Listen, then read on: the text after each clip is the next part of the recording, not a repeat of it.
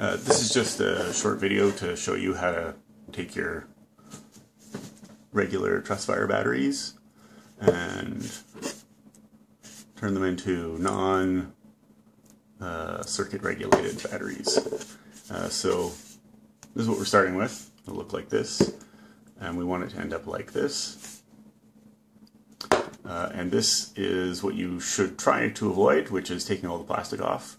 The problem is it's harder to store them, and say a wire comes loose inside your battery tube. The wire in your battery tubes are the red tube, the red wire, and so this is all the negative, and so it would short if your wire got somehow stripped and touched the edge. So you don't want them to end up like this. I did this the first time I did it and realized later it was an error. So all we're going to do is take this bit off the bottom, which is a little chip, and the way you get it off safely is you feel around until you find the little wire, or the little, if you can see it here in the video, yeah, right there. That's just this little flat wire that goes from the positive down to the chip at the bottom. So once you find it, you peel back the plastic in that area.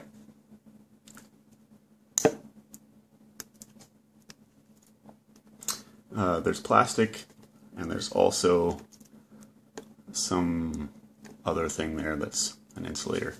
And then you'll find, see there, that little thing right there.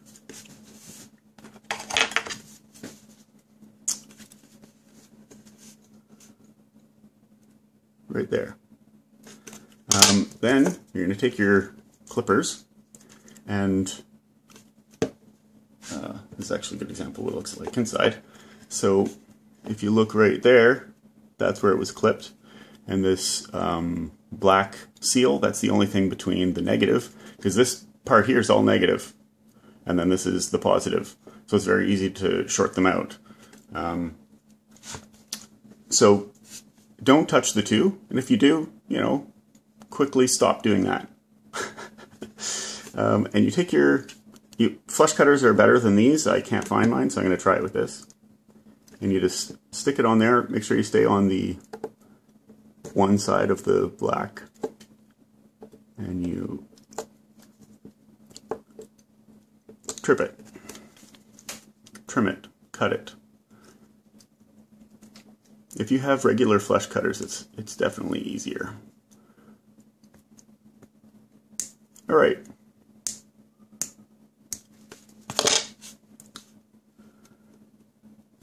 So you can see there that it's cut now from the black O-ring. There's nothing going across it. Once that's done, then we're just going to cut the bottom off. Everything I do today is going to be buck-shi because my X-Acto knife kind of bit the biscuit recently. So what I'm doing here is I'm just cutting along the edge between the board. Now you want to do it between the board because you want to have a little bit of the plastic left over. Well, I'm going to try something anyways. We can always trim that plastic off later if it's an error.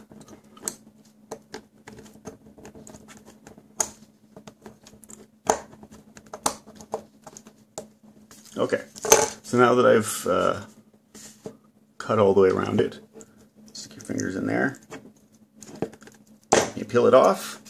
Okay, so now you'll see this piece here is attached, and this is the bit that leads to the front. So you grab this with your pliers and hope that your pliers are not suck like mine appear to be. And in all other cases, it just slipped right out. So that's the little wire that was in there. Well, whatever, flat wire.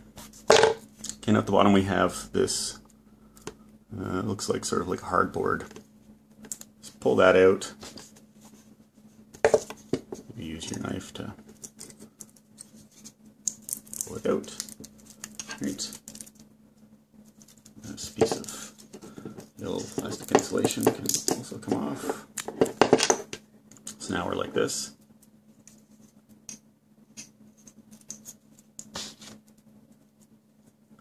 So that hardboard was there to keep this, which is the chip, away from the terminal, that's all, so it's no longer needed there. And then this little piece here, you'll want to pull that off too if you can. Again, preferably with pliers that are not as crappy as mine.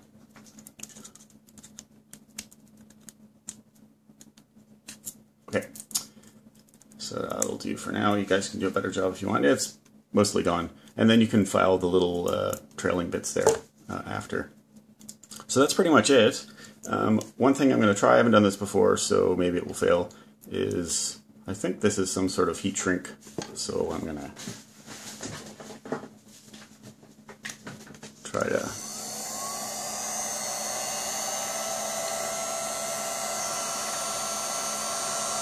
yep, seems to be working.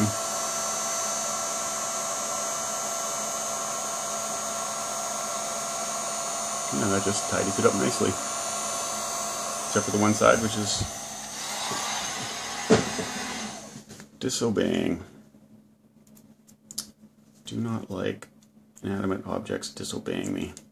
Sets a bad precedent.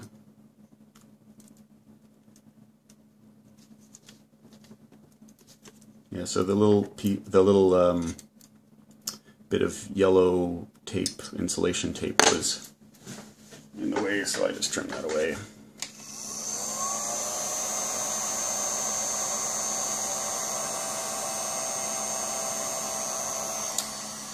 And there we go.